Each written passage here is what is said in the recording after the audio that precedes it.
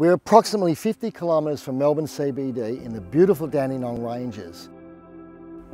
The environment is lovely, the air is clean, but living up here does come at a price. As the electricity distribution system consists of poles and wires above the ground, this area is subject to a lot of blackouts and brownouts, effectively from large trees or limbs falling on the wires. This became incredibly apparent in 2021 when a massive storm swept the area. A lot of houses were destroyed and some properties lost power for up to 2 months.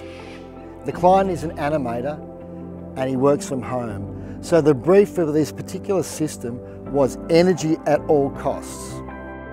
The system that Greenwood Solutions designed and installed consists of a PV solar array of 6.66 kilowatts. That's 18 Canadian solar panels. Now each one of those panels accommodates a Tiger optimizer, and this was due to a little bit of shading on site. Tying it all together is a 5 kilowatt hybrid inverter from Sungrow with 12.8 kilowatt hours of energy storage.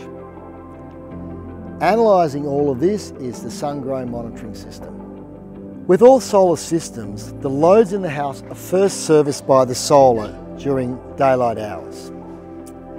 If that's not enough, the grid kicks in. But this system is slightly different. There's something in between the solar contribution and the grid contribution, and that is the energy storage component. So, loads in the house are first serviced by the solar. If that's not enough, then they're serviced by the batteries, and if that's still not enough, they're serviced by the grid. But in addition, we've designed the system in such a way that a certain percentage of the energy storage is always there for backup. Because as I mentioned previously, this area is notorious for brownouts and blackouts.